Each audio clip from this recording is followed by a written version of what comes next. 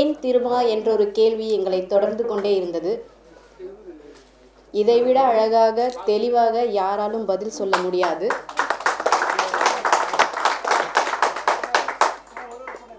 எங்களுக்கு முன்னர் அமர்வரோடோ எங்களை கீழே உட்கார வைத்துவிட்டு உட்கார்பவரோடோ எங்களுக்கு உட்கார விருப்பமில்லை. எங்களோடு அமர்பவரோடு அமர்ந்து கொள்கிறோம்.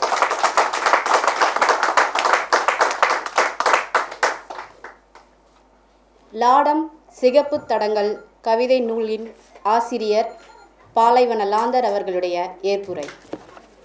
உங்களுடைய பொன்னான நேரத்தை எனக்காக பிடித்து வைத்து கொண்டிருக்கின்றீர்கள். மிக்க நன்றி. இந்த அவையில் இருக்கும் ஒவ்வொருவருக்கும் அவருடைய பெயரை குறிப்பிட்டு நன்றி சொல்லும் அளவிற்கு நான் நன்றி கடன் பட்டிருக்கிறேன். அதற்கு முன்பு இந்த உலகத்தில் நமக்கு எதற்கான வாய்ப்பு கொடுக்கப்பட்டிருக்கிறதோ அதை நீங்கள் சரிவர செய்தாக வேண்டும்.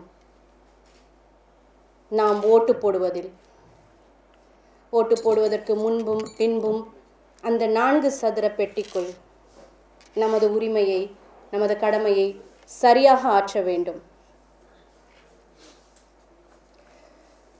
எனக்கு 10 விரல்களும் சிறு மூளையையும் சிந்திக்கும் தன்மையையும் கொடுத்த வல்ல இறைவன் நாளை உன் சக மனிதர்களுக்கு என்ன செய்தாய் என்று கேட்கும் பொழுது எனக்கு சொல்வதற்கு இன்று பதில் இருக்கிறது. இந்த பதில் தொடர்ந்து கொண்டே இருக்கும். நேற்று இந்த நேரம் காவல் நிலையத்திலிருந்து எனக்கு அழைப்பு இருந்தது. திருமாவளவன் அவர்களை அழைத்ததற்காக காரணங்களும் அனுமதியும். இந்தியா ஜனநாயகம் என்பதிலிருந்து நழுவிக் கொண்டிருக்கின்றது. அனைத்து மத சார்பற்ற, மொழிகளற்ற, இனங்களற்ற நாடாக நாம் இருந்தோம் என்பது கனவாகிக் கொண்டிருக்கின்றது. நான் ஏன் எழுச்சி தலைவரை அழைத்தேன் என்பதற்கு அவரே பதில் சொல்லிவிட்டார். ஒரு சாமானியன் மீது எத்தனை அக்கறை இந்த நபருக்கு, இந்த தலைவருக்கு, இந்த மனிதருக்கு. ஒரு மட்டிலும் கூட என்னை கடினப்பட விடவில்லை.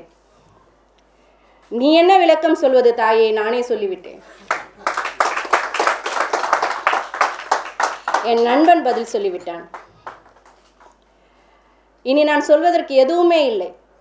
கடந்த 20-25 நாட்களாக அழைப்பிதழ் பார்த்த பிறகு எனக்கு வந்த கேள்விகளும் உளைச்சல்களும் எப்பொழுதோ பறந்துவிட்டது. ஒரு விஷயத்தை செய்யறதுக்கு முன்னாடி யோசிங்க. செய்யணும்னு முடிவு பண்ணதுக்கு அப்புறம் யோசிக்கவே செய்யாதீங்க. நாங்க எழுத வந்திருக்கோம். எழுத்துங்கிறது ஒரு மிகப்பெரிய ஆயுதம். பதிவு செய்கிறோம். நான் மரணித்த பிறகு, நீங்கள் மரணித்த பிறகு இங்கு என்ன நடந்து கொண்டிருந்தது என் பிள்ளைகளுக்கு நான் சொல்ல வேண்டும். என் கல்லறையை கூட மூடிவிடுவார்கள். இப்படி ஒருத்தி இருந்தாங்கிற ஒரு வரலாற்றை கூட நீங்கள் மூடிவிடுவீர்கள். நான் எழுதி வைக்கிறேன். நான் பெண்களுக்காக எழுதவில்லை, நான் ஆண்களுக்காக எழுதவில்லை, நான் மனிதர்களுக்காக தான் எழுதி கொண்டிருக்கிறேன். ஜுனைத் இறந்த அன்று நான் தூங்கவில்லை என்றால் சிரிப்பீர்கள். ஷங்கர் இறந்த அன்று நான் தூங்கவில்லை என்றால் சிரிப்பீர்கள். ஒவ்வொரு இறப்பிலும் நான் என்னை பார்க்கிறேன், என் சகோதரர்களை பார்க்கிறேன். நாளை எனக்கு என்ன உத்தரவாதம் இருக்கிறது? நான் செல்வதற்கும் சென்று வீடு திரும்புவதற்கும் என்ன உத்தரவாதம் இருக்கிறது? எங்கு வேண்டாலும் எப்படி வேண்டாலும் என் மரணம் நிகழலாம். எனக்கு ஒரு ஆசை இருக்கிறது. அப்படி எனக்கு பின்னாடி ஏதாவது நடந்ததுன்னா அதை நீங்கள் எல்லாம் பார்க்க வேண்டும் என்ற ஆசை இருக்கிறது. எப்படி நீங்க இவ்வளோ பயம் இல்லாம எழுதுறீங்க இல்லைன்னா செயல்படுறீங்கிற கேள்விக்கு உண்மையான பதில் என்னன்னா, எல்லாருக்கிட்டையும் பயம் இருக்கு. ஆனா அந்த பயத்தை நாங்க விளக்கு போட்டு காட்ட விரும்புறேன். நான் பயந்துகிட்டு இருக்கிறேன் உங்க பாதுகாப்புலன்னு இந்த காவல்துறை கிட்ட சொல்ல விரும்புறேன்.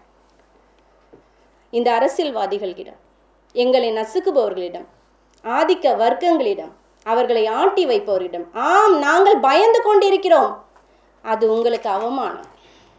நீங்கள் எங்களுடைய தோல்விகளில் வென்று கொண்டிருக்கிறீர்கள் என்று நான் சொல்ல விரும்புகிறேன். நான் திருமாவளவன் அவர்களை அரசியல் பிரமுகராகவோ அல்லது இன்றைய பரபரப்பான சூழ்நிலையில் இருப்பவராகவோ நினைக்கவில்லை.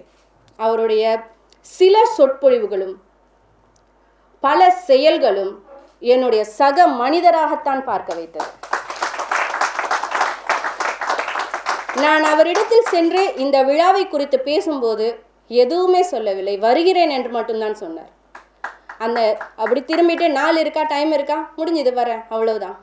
என்னுடைய நண்பர்கள் கேட்டார்கள், நிஜமாக வருகிறார்களா, நிஜமாக வருவாரா? நிஜமாகவே வருகிறேன் என்றார். ஒரு சக மனிதன் நம்மை விட்டு நீங்கி செல்வதும் நம்முடனே இணைந்து கொள்வதும் நம்மிடம் அவரை வெளிப்படுத்துகிறார்.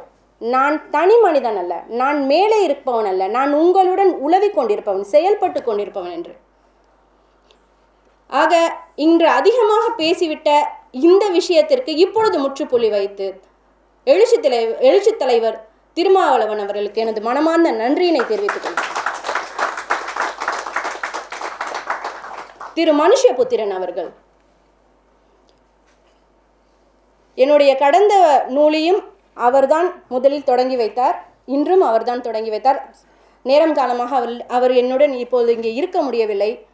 அவர் எப்போதும் என்னுடைய முன்னேற்றத்திலும் வளர்ச்சியிலும் அக்கறை கொண்ட மூத்த கவிஞர். அவருக்கு என மனமார்ந்த நன்றிகள். திரு மீரா கதிரவன் அவர்கள் எங்களை போன்றே பல பிரச்சனைகளை நேரடியாகவும் மறைமுகமாகவும் ஒரு புத்தகத்தை வெளியிட்டுவிட்டு, நான் இன்று பட்ட பாட்டினை அவர் ஒரு படத்தை வெளியிட்டுவிட்டு அவர் துடித்த துடிப்பை நான் பக்கத்திலிருந்து பார்த்து கொண்டிருந்தேன். அந்த படம் ரிலீஸ் ஆகிறதுக்கு ஒரு நைட்டு முன்னாடி ப்ரீவியூ ஷோவில் கூட அவரை இருக்க விடலை. கடுமையான உளைச்சல்களை கொடுத்து அவரை ஒரு நல்ல கருத்தை நீ எப்படி போய் சமுதாயத்தில் சேர்ப்ப, ஏன் சொல்லுற, அதெல்லாம் சொல்லக்கூடாது அப்படிங்கிற மாதிரியான உளைச்சல்களுக்கு ஆளான என் சக மனிதர், எனது துறையில் எனது முன்னோடியான திரு சண்முகம் அவர்கள், எஸ் சண்முகம் அவர்கள், எனது வாத்தியார், குறை நிறைகளை எப்பொழுதும் என்னிடம் தெரிவிப்பவர். இது சரியில்லைன்னா சரியில்லை தான், இது குறை இருக்குன்னா இருக்குதான். திரு அமிர்தம் சூர்யா அவர்கள், இந்த வார்த்தை சொன்னதுக்கு தனியாக கூட்டிகிட்டு போய் அடித்தாலும் அடிப்பான். குடும்பம் மாதிரி நமக்கு எப்போவுமே ஒரு நம்பிக்கையை கூடவே இருக்கிற ஒரு மனிதர் கொடுத்துக்கிட்டே இருப்பார். நம்ம சோர்ந்து போகும்போதெல்லாம், அப்படி இல்லை பொண்ணு, இது இப்படி தான், நீ எழுது. அவரை நன்றி சொல்கிறதுக்கான வார்த்தைகள் எனக்கு தெரியவே இல்லை, மன்னிச்சிட்டு நண்பா. திரு ஷாலின் அது பெண்ணியத்துக்கெல்லாம் மேலே.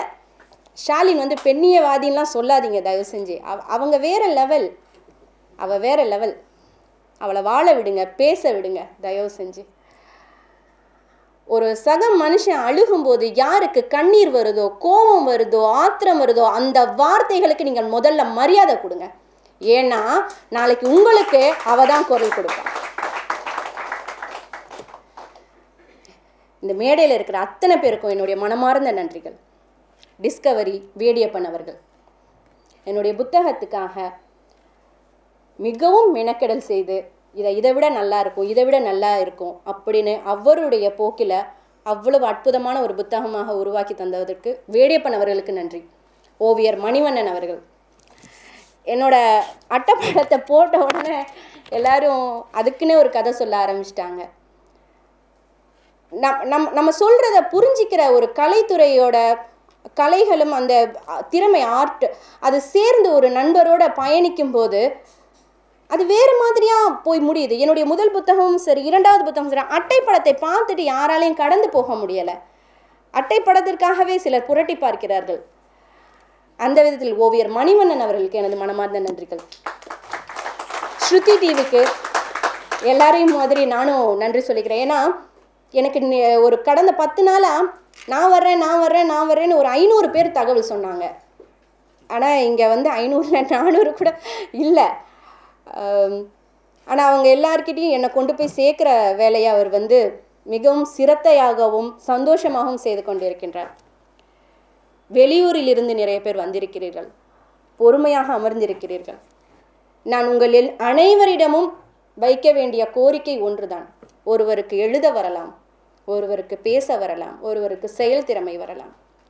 என் அம்மாவிடம் நான் அடிக்கடி சொல்லுவேன், என்னை ஏமா ஆம்பளை பிள்ளையா பெக்கல, நீ பெற்றிருந்தேன்னா நான் வெண்ணலமாக பண்ணியிருப்பேன். எங்கள் அம்மா சிரிச்சிட்டே சொல்லுவாங்க, ஏன் பொம்பளை பிள்ளையிலும் பண்ண வேண்டியதானே. இன்று நான் செய்துவிட்டேன் என்று நினைக்கின்றேன். ஆக உங்களுக்கென்று வழங்கப்பட்ட வாய்ப்பை தயவு செய்து பயன்படுத்தி கொள்ளுங்கள். அது என்னவாக வேண்டுமானாலும் இருக்கட்டும். நான் இப்போ ஒருத்தர் குரல் கொடுக்கும்போது அது அவங்கள முடக்கிறதுக்கும் ஒடுக்கிறதுக்கும் இப்படிங்கிற நேரத்துக்குள்ள வந்துடும். மெரினா கடற்கரையில் லட்சக்கணக்கான நண்பர்களும் சகோதரர்களும் கூடியிருந்ததை கலைப்பதற்கு கல்லடிகள் வரவில்லையா? ஆனால் ஒரு கூட்டம் மாபெரும் மாற்றம். அந்த கூட்டத்தை உருவாக்குங்கள், ஒன்றிணைந்த சிந்தனைகளை உருவாக்குங்கள். உங்களுடைய சக படைப்பாளிகளை தயவு செய்து வளர விடுங்கள், வாழ விடுங்கள். அவர்களிடம் இருக்கும் நல்ல விஷயங்களை கண்டுபிடியுங்கள், வளர்த்து விடுங்கள். சிறிய சிறிய தவறுகள் இருந்தாலும் அதை அவர்களுக்கு சொல்லி புரிய வைங்க. அவங்கள அப்படியே ஆஃப் பண்ணி அடக்கி ஒடுக்கி வீட்டுக்கு போன்னு சொல்லிடாதீங்க. உளவியல் ரீதியாக பெண்களை தாக்காதீங்க. நாங்கள் இப்போ தான் எழுத வந்திருக்கோம், வெளியில் வந்திருக்கோம், எங்களை எழுத விடுங்க. அனைவருக்கும் மனமார்ந்த நன்றிகள்.